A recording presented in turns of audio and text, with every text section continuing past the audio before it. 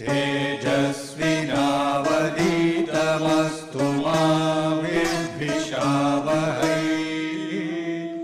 ॐ शान्ति शान्ति शान्तिः।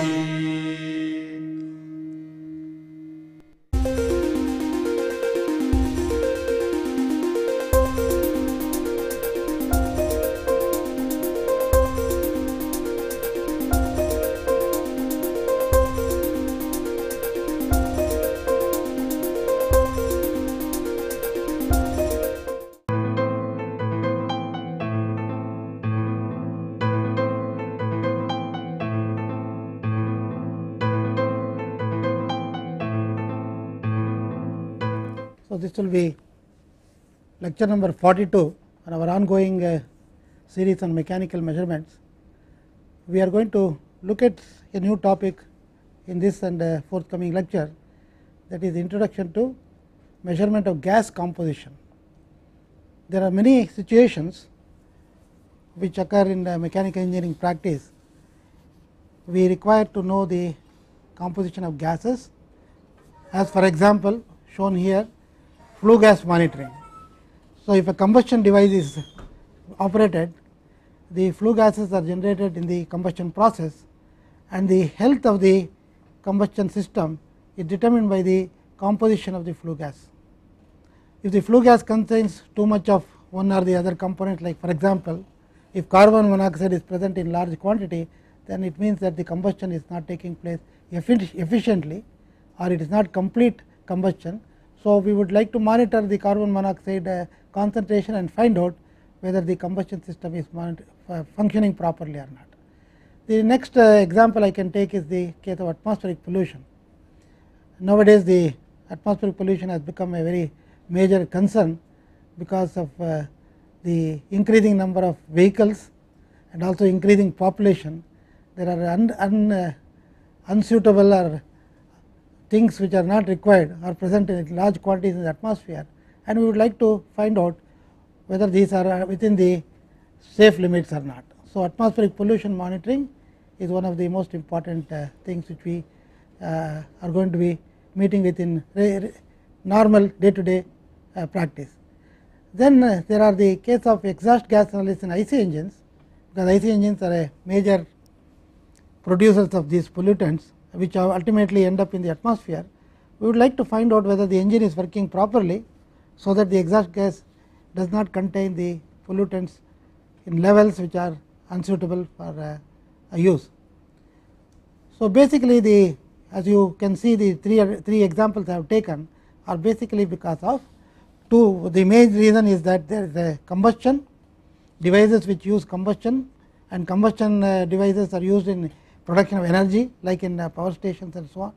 So, the flue gas monitoring becomes an important activity there, and usually it is done in the stack. Stack is the chimney through which the gases are going to be let out to the atmosphere, and that is where you are going to sample the flue gas. For the second case, atmospheric pollution monitoring, it is present all over the atmosphere along with the air, and we will have to find out how much is the concentration of atmospheric pollutants. And this cannot be done by actually taking an instrument all over the place in the atmosphere and making the measurement. One may have to go for a remote sensing method for this particular activity. In the case of exhaust gas analysis in IC engines, it is possible to do it right near the engine as it is running. For example, it can be done when the engine is running and for example, the vehicle may be moving, or it may be done on a test bed. And many of you are aware of the exhaust gas analysis being done, which is required by law, and you take the car to the pollution monitoring center, and actually he will sample the exhaust gas coming from the tailpipe and make an analysis and tell you whether it is within the limits or not. So, this is to just have an idea about what are the circumstances in which we are going to make the measurements. So, the next thing I want to look at this briefly, and then I will come back to some of these issues a little later. So, what are the types of gas analyzers? We are going to look at the types of gas analyzers which are used, and broadly we can categorize them into two kinds. One is called separation and the other is called the non-separation technique. Separation technique is where if you have for example a mixture of gases, you would like to separate the gases before finding out how much is the concentration of each one of them. So, that means before the measurement a separation of the species is going to take place. In the non separation technique, it is not necessary to separate them out. The entire gas mixture is sampled and the constituents are measured in the mixed state when they are in the mixed state. So, the separation and non separation techniques are two main categories. Let us look at the two methods, the non separation and the separation methods, and look at what are the possible instruments or measurement techniques which are available to us. One is called the non dispersive infrared analyzer. Of course, we are going to look at it more in greater detail as we go along. It is also referred to as NDIR. It is a very popular method. The basis for this method is of course the using the infrared radiation and its interaction with the gas molecules. So, if you want to measure the presence or absence of the gas or the amount of gas which is present, you will have to make the infrared light pass through the medium where you expect the gas to be present, and based on the measurement you will be able to say how much is the concentration of the particular species in question. We will come back to this in greater detail later. The second technique I can put under the non separation technique or non separation method is where you have differential absorption LIDAR. LIDAR stands for light detection and ranging. The differential absorption LIDAR is also referred to as DIAL for short, differential absorption LIDAR. The method is one which uses remote sensing. That means that the measuring instrument is at some location which is not going to change, or it may be on board an aircraft for example, and the aircraft is moving, and as the aircraft is moving it is going to measure the presence or absence of the gas or the amount of gas which is present, a particular gas of interest to us, by using what is called differential absorption. So, this is the remote sensing of application, whereas the non dispersive infrared analyzer is usually a stationary one. The third one I am going to look at is chemiluminescence, or which is used for detection of nitrogen oxides. The nitrogen oxides are usually termed as NOx. NOx stands for all oxides of nitrogen which may be present in the particular sample of gas. For example, it may be nitric oxide NO, nitrous oxide N2O, nitrogen dioxide NO2, and so on and so forth. So, usually it is clubbed together in NOx in this term NOx, and the detection of NOx is very important because it is a very highly polluting species which is basically present because of combustion devices, essentially for example the IC engines, gas turbines and so on. They are the producers or the ones which give rise to the presence of NOx in the atmosphere. The second category of methods, the separation methods, I am going to take a look at only two methods, the gas chromatography, which is very useful and which is very popular and which is easily available nowadays. In the gas chromatography, of course, we will see later, the species are going to be separated by a certain technique called the chromatographic technique, and the gases which are present in the form of a mixture are separated into its constituents, and these constituents come out of the instruments or come out of the chromatograph column, which we will look at later as in time. The species will come one after the other, and we can that means that they are separated in time, and then we can look at each one of them by various techniques, detection techniques. I will describe it later. The RSAT gas analyzer is a destructive method in the sense that the gas sample is collected and it is absorbed in absorbing media, and then the change in volume is noted and the analysis is done by chemical separation or chemical absorption method. So, what I am planning to do in this lecture and possibly in the next one is to look at these different methods of measurement and look at the basic principles, and also talk about how they are useful and what we can do about them. So, let us look at the typical combustion products. Most of the time we burn hydrocarbons. Fuel is hydrocarbon which contains hydrogen, carbon, and possibly some other things also, like for example some sulfur may be there and so on and so forth. but essentially combustion is of hydrocarbons. Hydrogen and carbon are the most important parts, and the measurement, the combustion is done in air. Air contains nitrogen and oxygen. Nitrogen is coming into the combustion product through the air which is used for combustion, and if the temperature is suitable, nitrogen will combine with oxygen either in the fuel or in the oxygen which is already present in the air. At high temperature they will form some compounds. For example, oxides of nitrogen like NO, nitric oxide, N2O, nitrous oxide, NO2, nitrogen dioxide, etc. They will all form, and they are collectively referred to as NOx. In the combustion product we also will see the most important, of course, is carbon dioxide. That is what we would like to have, and probably water vapor, because hydrogen is there in the fuel. You expect water to be formed, and water will be the form of steam at high temperature, and if the combustion products are cooled, of course it will condense and water will become liquid water. So you essentially expect oxides of carbon, carbon monoxide if the combustion is not complete. Incomplete combustion will be indicated by presence of carbon monoxide, and carbon dioxide, of course, is the product of combustion which will form when the carbon is completely converted to completely burnt and converted to oxide, and then oxides of nitrogen, if the temperatures are proper, suitable, these species will be formed. At high temperatures nitrogen oxide, etc. will form, and then of course unburnt fuel, the hydrocarbon which we use as a fuel itself will be present in some quantity, because some fuel may not burn at all. So the unburnt fuel can also be there. For example, when I talk about combustion product, I can talk about combustion of various types of fuels. It can be solid fuel or liquid fuel or gaseous fuel. So depending on the type of fuel I am going to use, I may have all these which are mentioned here, or some of these may not be there. It depends on the particular fuel. And of course there may be particle matter or soot, which is actually carbon in the form of particles. It is not completely burnt, the carbon is available in the form of particles, and the presence of particular matter in the form of soot is indicated by the dark the color of the flame itself. So that will indicate whether soot is there or not. So basically what we are talking about is the connection between the presence of the gases in the atmosphere, presence of the gases in the laboratory because of combustion as one of these sources.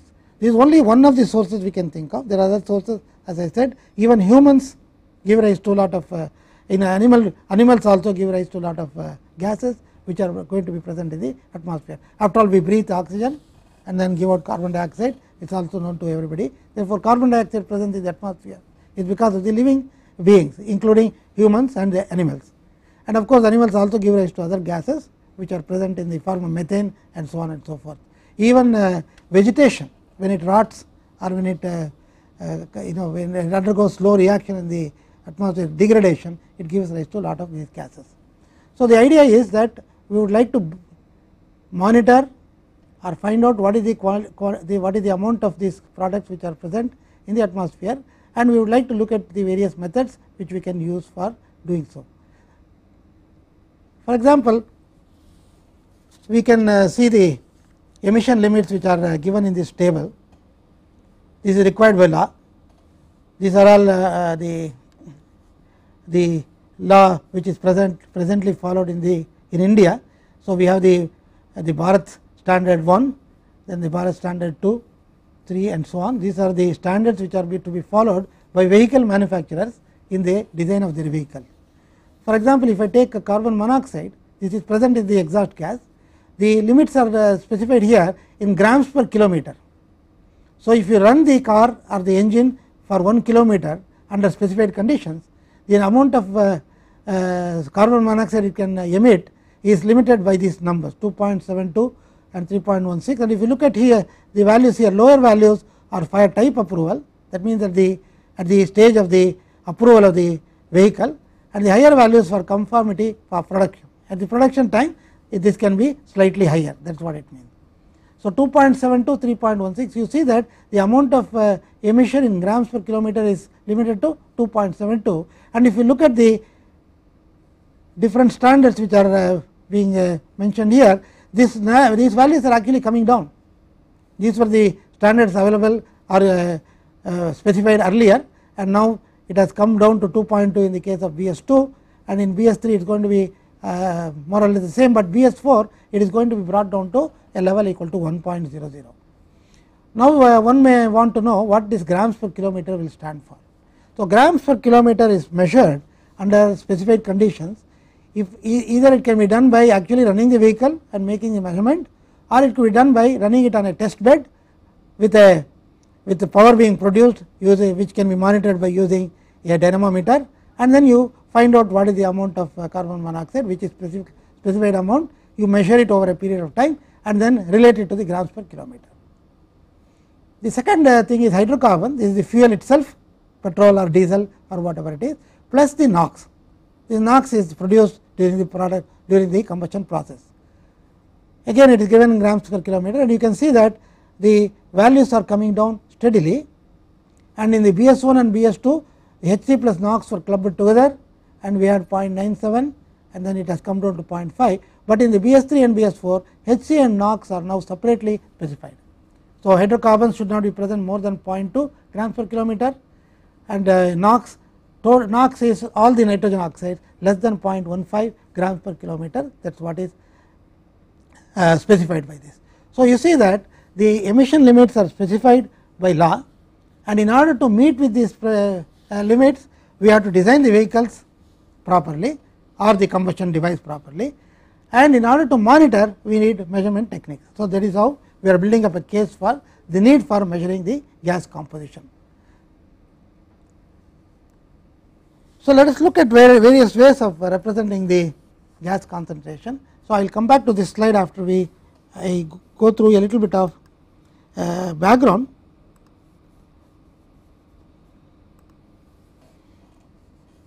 So I am going to look at the various ways of specifying gas concentration.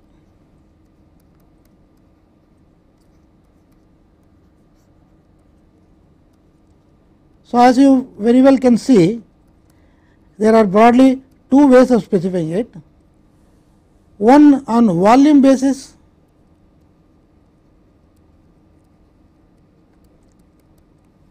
and the second one on mass basis.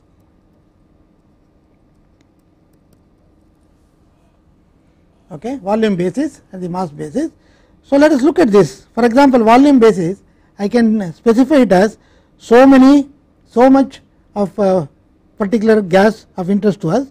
For example, I can put it the following way. So volume basis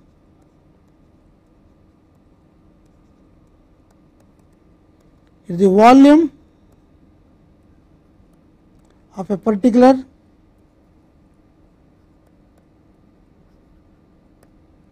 species divided by the total volume.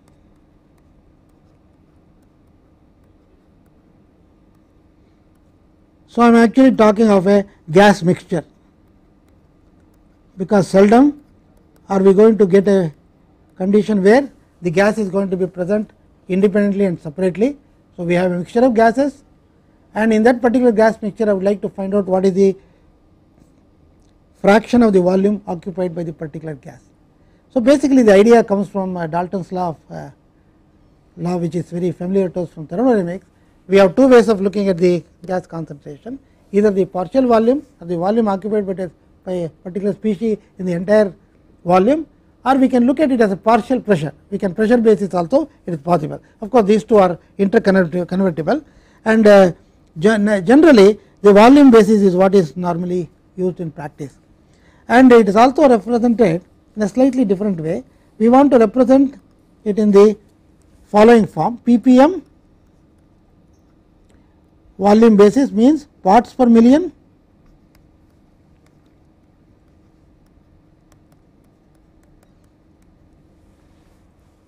this will mean that this will be volume fraction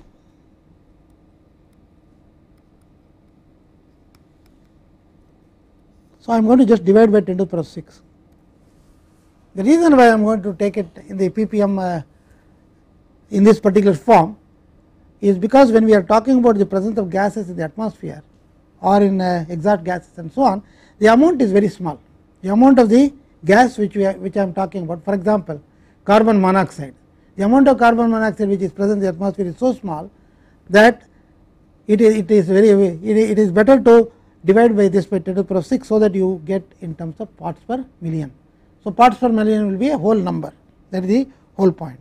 So, for example, 1 ppm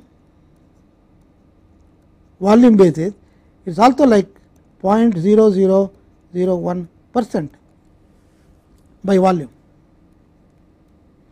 So, when you are talking about very small quantities, it is better to use a unit which is of the appropriate size, and therefore, I am going to use 1 part per million as a possible use. You saw that pop up menu. So, 1 ppm is also 0.0001% by volume, and the reason why we are using this unit is because we are talking about very small quantities. It is better to talk about you use a unit which is also appropriate, so that the number will be a whole number instead of being a very small fraction. So, another way of if the volume fraction is much smaller than even 1 ppm, we can even have 1 parts per billion, which is represented as 1 ppb, or even smaller. So, it could be 1 parts per trillion and so on and so forth. And the important point to note is that such levels are measurable. With the modern measurement techniques, it is possible to measure such small quantities of volume fraction of gases present in a large volume of gas. The second point I would like to mention here is that the volume fraction is the same as the mole fraction. So, mole fraction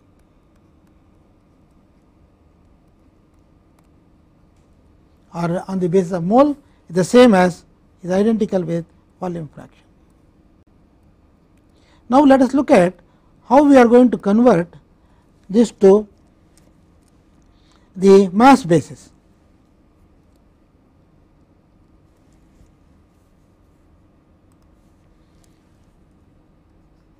So, mass basis. So, this is the second way of representing the presence of a particular gas species, and we would like to find out how to represent it. In principle, if I am going to use SI units, this will be simply given by kilograms per cubic meter, just the units of density. So, that means I would like to find out what is the mass of the particular species in unit volume. The unit volume here refers to the volume of the gas mixture. Okay.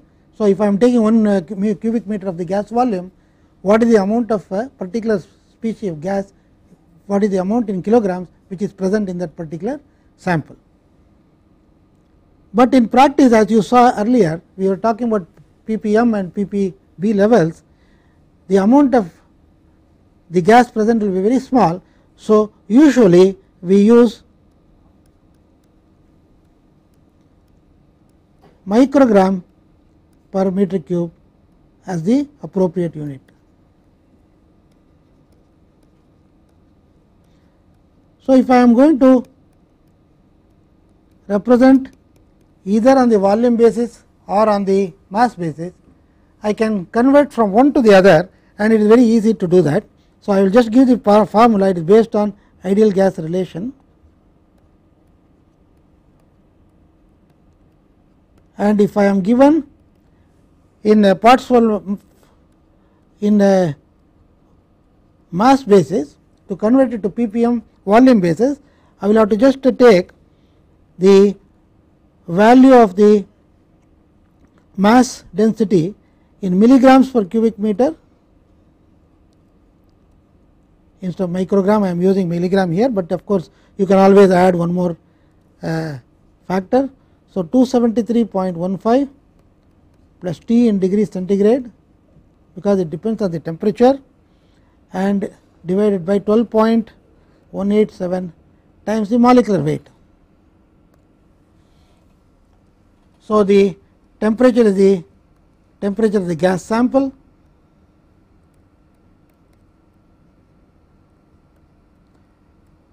The reason why the temperature occurs is because the volume of the gas is to be measured at the temperature which is being prescribed, and at that temperature the volume depends on the volume depends on the temperature according to the ideal gas law. And of course, we are assuming that the pressure is 1 bar. If the pressure is not 1 bar, that can also be corrected by appropriately taking into account, because the linear function of pressure. And the molecular weight is the molecular weight of the species.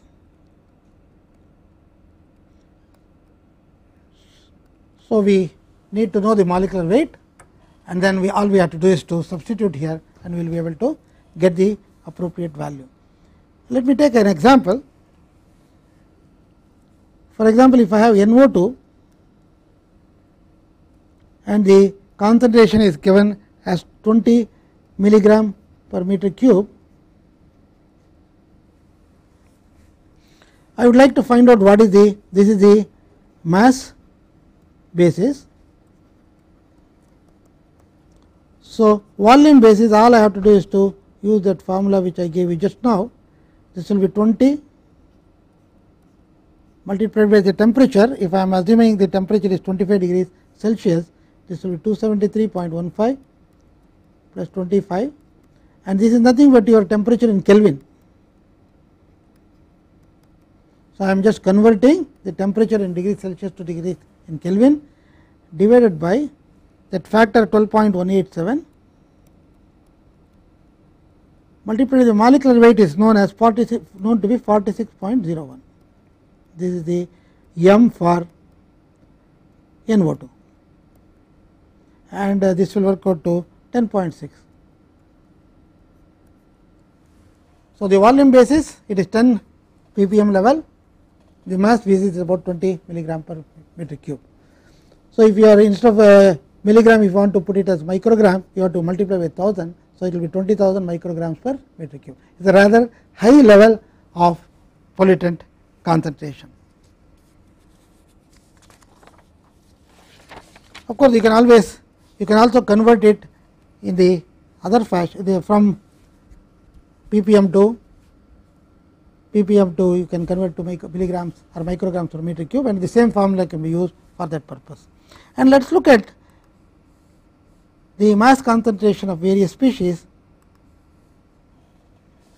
If 1 ppm of the particular species is present in the atmosphere, which is at a total pressure of 1 bar or 1 standard atmosphere, and the concentration is going to be 1 microgram per meter cube, you see that the amount of ppm for different species is specified here. For carbon monoxide corresponds to 1145. Nitric oxide, it comes to 1230, nitrogen dioxide, this is NO2 1880, ozone 1962, sulfur dioxide 220.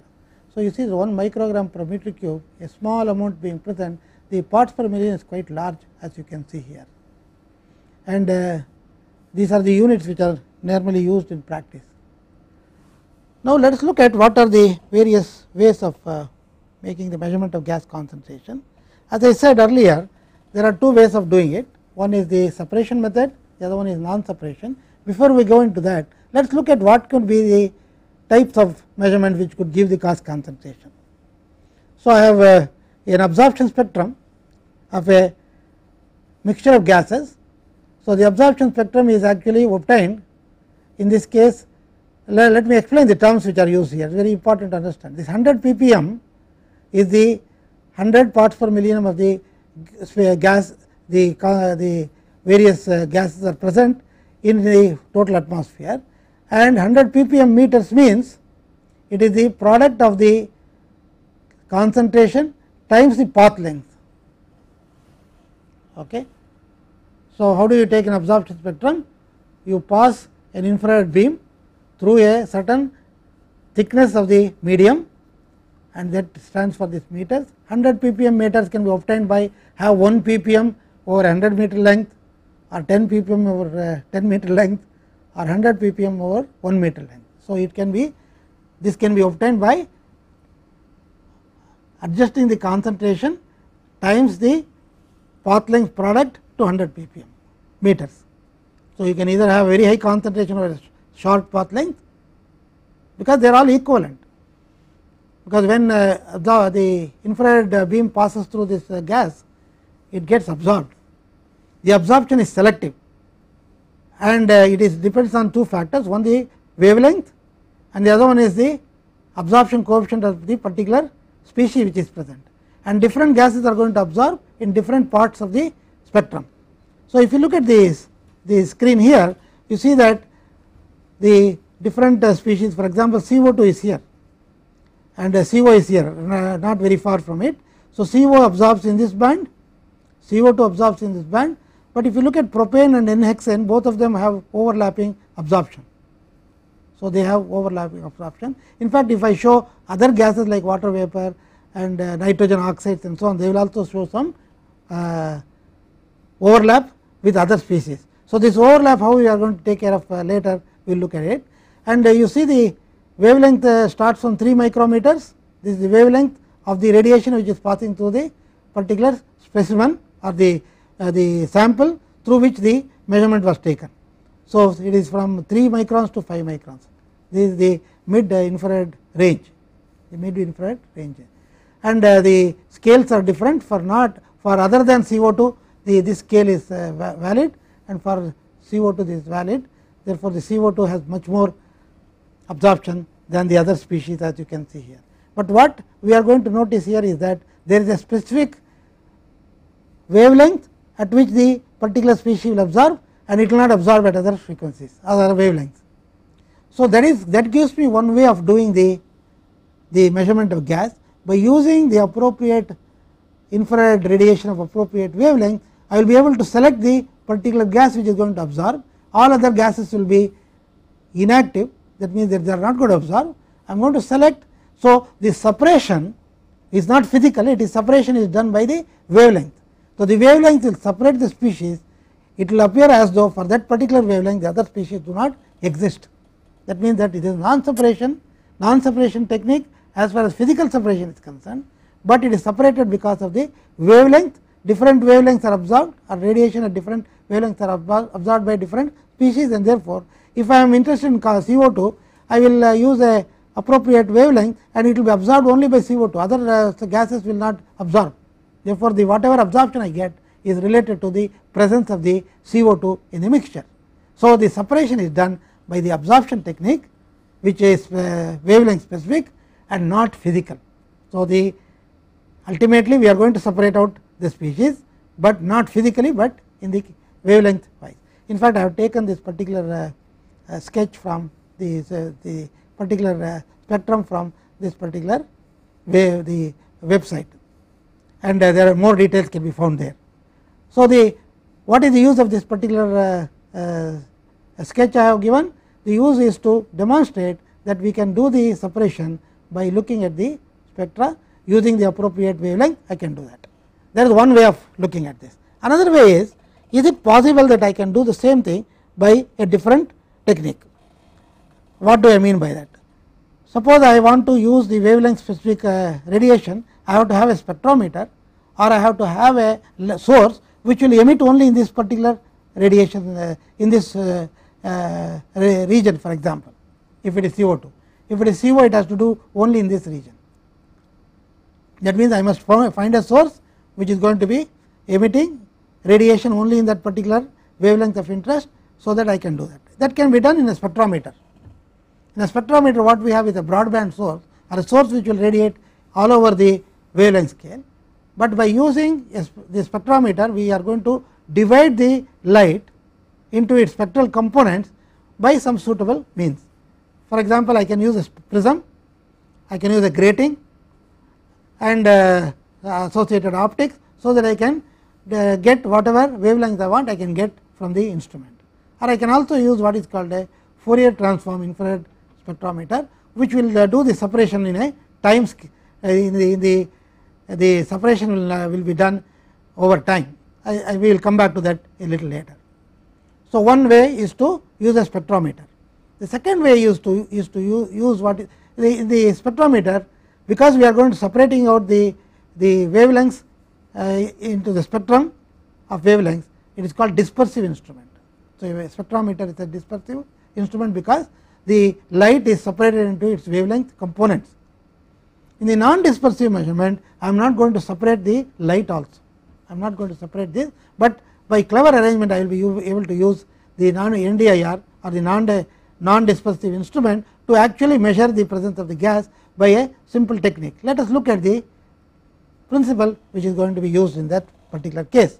So, I use what is called an acousto-optic detector, that is the heart of the matter, and the acousto-optic cell consists of a small cylindrical vessel with a transparent window through which the infrared beam can pass into the cell, and the acousto-optic cell is a volume of gas, and the gas which is contained inside is such that it will absorb the radiation which we want it to absorb. For example, if you fill this with carbon dioxide, it will absorb only the radiation which is absorbable by the carbon dioxide, and the rest will not be absorbed. Okay. And what happens if radiation absorbed by this gas inside? The gas temperature will go up because it absorbs radiation. When the temperature goes up, the pressure will tend to increase. Suppose I have a radiation which is chopped using a wheel with a window. Whenever the window comes in front of the IR source, the radiation will pass through to the acoustic cell. Whenever the window is not there, but the wheel is there, there will be no radiation coming here. So, if you look at the pressure which is monitored by the output of this whatever is shown here, this is a pressure transducer. We have already looked at pressure transducers earlier. It could be a capacitor, for example. So, the capacitance changes and that will give you a signal, electrical signal. So, when the light is passing into the acoustic optic cell, the pressure goes up, slowly it builds up, and then it reaches a maximum value, and as long as the wheel, as long as this aperture here, there is a hole here, this hole is going to come in and leave. During this process, it is going to be illuminated, and the pressure remains at this value. When once the wheel is, the hole has passed the source, the pressure starts decreasing because there is no radiation communicated here. So, the pressure comes down, and again this repeats itself because I am rotating this wheel by using an electric motor, and the IR source I am going to get a collimated beam here, and that passes through this hole, and I can get an output from this transducer.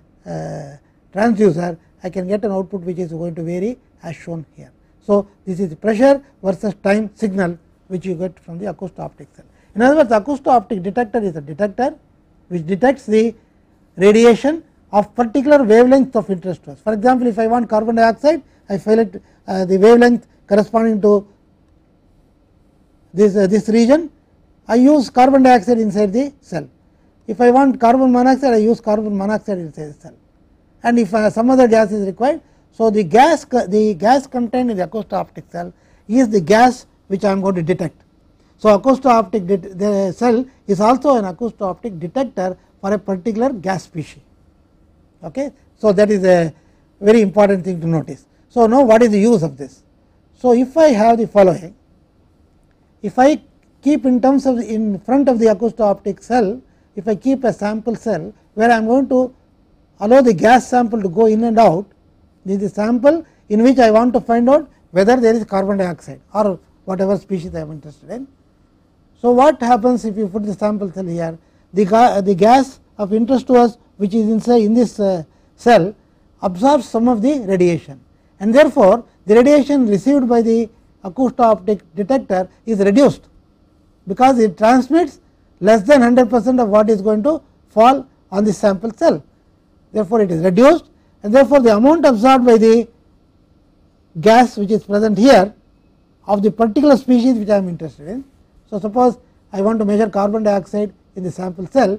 So, this is some carbon dioxide is here, there is also some carbon dioxide in this cell, and this will absorb whatever is not already absorbed by the sample in the sample cell.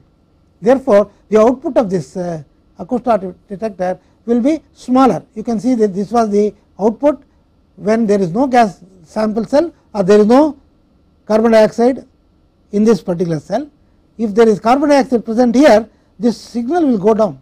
So, this difference between the signal from this value to this value, that is due to absorption in the sample cell. So, the sample cell, we can find out what is the concentration of the gas in the sample cell by, for example, I can do the following. I can fill the sample cell with different concentration, known concentrations of carbon dioxide, and then I can find out what is the reduction in the signal, and then I can calibrate it. Therefore, I can take standard samples of carbon dioxide of various concentration or mixture containing a certain proportion of carbon dioxide, and I can do this experiment and once for all calibrate the instrument. So, let us look at the thing again. So, without sample, with sample, there is a change in the output of the acousto-optic detector, and what do you notice? You notice that I am using the light coming from the source without converting it to any spectrum. I am using all the light which is coming out. The selective absorption is done by the detector itself. Detector itself is a selective absorber. So, it absorbs only the wavelength of interest to us, and the sample cell, if it contains the same absorber, this carbon dioxide acousto-optic detector will sense carbon dioxide present in the sample cell. So, now let us look at how the NDIR gas analyzer is actually constructed. So, it consists usually of two sources, IR source 1 and IR source 2. We use a reference cell, we use a sample cell, we also use what is called a filter cell. So, the filter cell is an important part of the thing. If you remember, when we talked about absorption, we said several, for example, this is characteristic of carbon dioxide, carbon monoxide, and so. Suppose you take a look at these two, propane and hexane, both are going to absorb in the same region, but to different extent. There may be some overlap, some region where both will absorb, in some region only one will absorb. So, what I can think of is the following. Suppose I put a filter cell in front of the sample cell, which contains a large concentration of N-hexane. For example, propane and N-hexane I want to differentiate, or I want to measure the presence of propane when hexane is also present. All I have to do is to use a filter cell with a large concentration of this, so that whatever absorption can take place with hexane will be totally absorbed in the filter cell. So, the filter cell will remove all the radiation which is absorbable by one or the other of the interfering gases, and therefore, what is incident on the sample cell is only the radiation which is not absorbed by both the gases. So, that is how your filter cell is made. The filter cell will consist of the large concentration of the gas which is going to interfere with a particular species in which we are interested in. So, let us see how this NDIR gas analyzer works. So, the first IR source 1, it passes through the filter cell, then through the sample cell, and there is a front surface mirror, so that the radiation is allowed to fall on an acousto-optic detector. This is the acousto-optic detector with a diaphragm in between, and there is a condenser microphone. And now, on the other side, the reference cell does not contain the gas we are interested in. Therefore, the full intensity is felt here. So, the difference between the pressure developed on this side and this side is actually the output. Though that pressure difference, it is like you remember in the previous case, I said with and without sample, with sample and without sample. So, without sample and with sample is not done separately twice, it is done in the same instrument. This is without sample, with sample. So, you have a dual beam NDIR gas analyzer, that means two beams of IR source, which are of course matched perfectly, so that they are equal intensity and so on. So, the diaphragm is going to be the communicator between the two parts of the acousto-optic detector. This diaphragm will deflect, and the deflection of the diaphragm is going to be measured by the electrical output. Of course, the entire thing works with a chopper wheel which is chopping the radiation in the AC mode or alternate current mode. So, the condenser output is also an alternating current or alternating voltage output. So, the magnitude of the voltage output is directly related to the concentration of the particular gas which I am interested in. So, NDIR gas analyzer is very popular. It is used for measurement of combustion gases in most in the IC engine laboratories. We have a NDIR which is used for CO, CO2 and monitoring these concentrations of various species. But you will also notice that in the case of acousto-optic detector, you require different detectors with different gases being present, so that they can measure the concentration of different gases. So, one detector will not work for all of them, you need 2 or 3 different detectors, so that you can measure the species of different gases if they are present at the same time. So, that is the first example I have taken, the NDIR. NDIR is very popular, it is available in commercially, and it can be set up in any laboratory for making measurements. So, the second system I am going to look at is the remote sensing.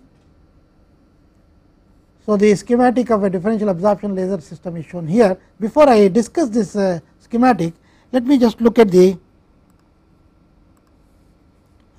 basic ideas. So, I am going to look at the basic idea of the differential absorption system. What is this differential absorption?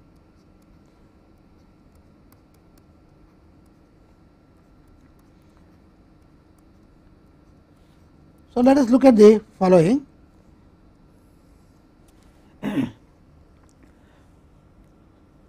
You remember we showed the spectrum. The spectrum consists of the following: for any gas, something like that we had. This is a broad band. For a particular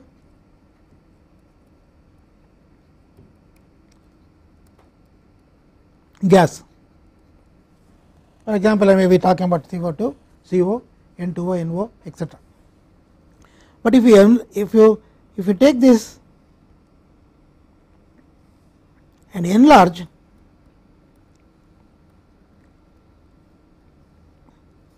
this is also a low resolution spectrum.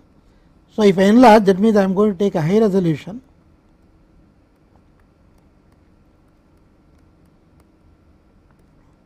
It will show something like this.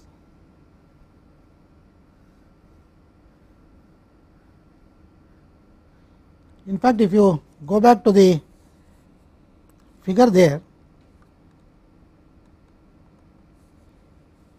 you can almost see if you can see here, you see those all lines here. There are a lot of lines close to each other, and if you enlarge it further, that is what I did just now, that is what I get. So, this has got a large number of lines,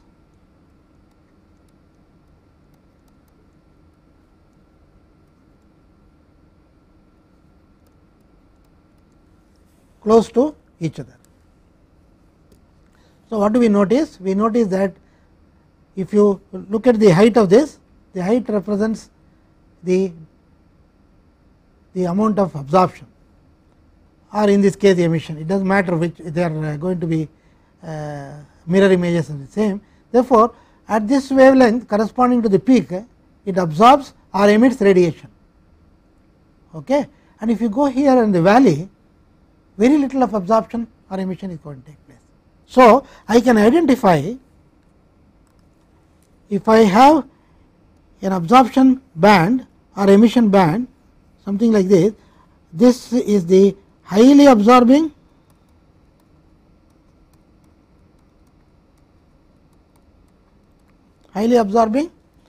and no absorption or very little. Okay. And this difference here, I will say, is delta lambda. It is very small compared to lambda. It is a very small difference. The wavelength difference between the peak and the valley, this is the peak and this is called a valley, it is very narrow. So, if I have radiation falling on this gas at the wavelength corresponding to the peak, it will be absorbed very highly absorbed, and if the wavelength of the radiation is just a little bit away from that and it is in the valley, it is not going to be absorbed at all. So, differential absorption means choose two wavelengths close to each other, one at the peak, which I will call it as lambda on, each other lambda on close to the peak, this is the peak, and the other one I will call it as lambda off, this is called the valley. So, it is a very interesting technique. So, what I am going to do is I am going to use two beams of light, and in this case I am going to use lasers which are very close to each other in wavelength. That means that lambda on and lambda off are very close to each other. The reason why they should be very close to each other will become clear when we go into more details, which we will do in a little while from now. So, the point is that if the path through the gas is covered by two beams of radiation which are identical in every respect excepting that one has a wavelength equal to lambda on, the other one is going to have a wavelength equal to lambda off, these two are going to undergo different amounts of absorption, and that is why it is called differential absorption. One is absorbed highly, the other one is not at all absorbed, and therefore, by measuring the ratio of these two or the difference between these two, we will be able to find out how much of the species is present in the atmosphere. So, this is just the broad outline of the method, and let us look at the some little bit of how it is going to be actually done. So, I have got a laser source. So, it will have lambda on and lambda off both,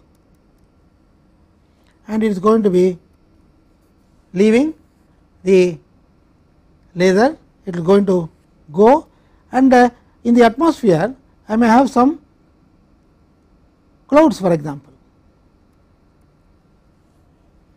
So, they will reflect the light.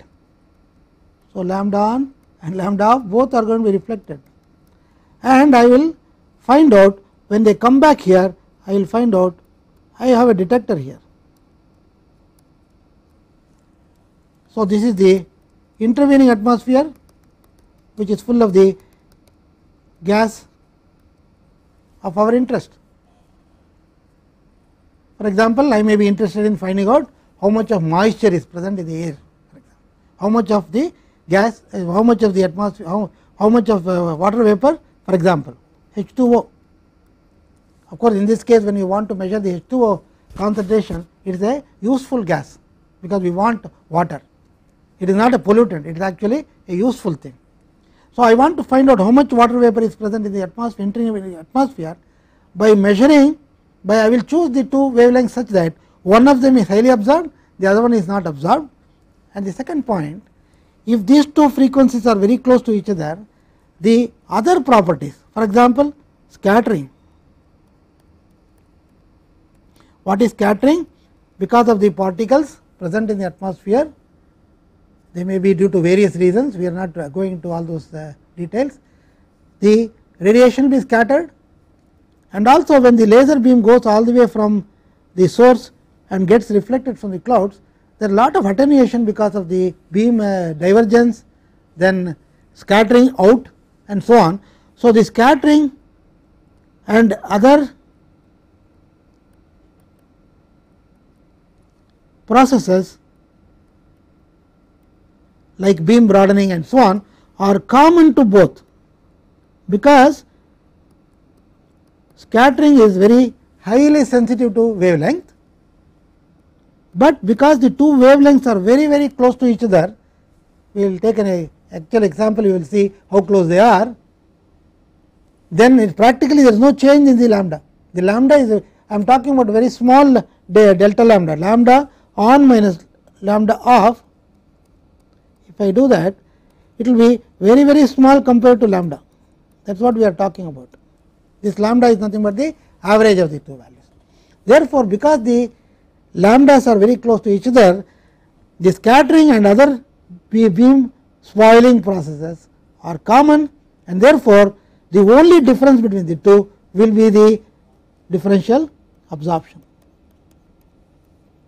So, the only thing which is different is the differential absorption, because lambda 1 is absorbed highly and lambda off is not at all absorbed. Therefore, if I look at the difference between the two signals which I am going to get, I will be able to find out the concentration of the particular species. And before I just close, I will just give one expression which will be useful. This is called Beer's law, which is valid for small concentration, which is what we usually expect in the atmosphere. We are talking about parts per million and so on. So, if radiation leaves a point and goes through an absorber and comes out, if this length is L, if the intensity is I naught, the I at L, so we have IL by I naught is e to the power of minus the concentration of the species multiplied by what is called the absorption cross section multiplied with path length. So, this is the concentration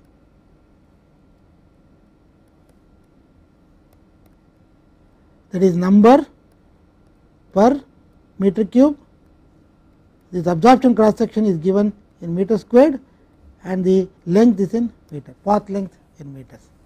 So, in the next lecture we will get back to this particular equation and we will see how this is used for measuring remotely or sense remotely the concentration of species in the interwave atmosphere. Thank you.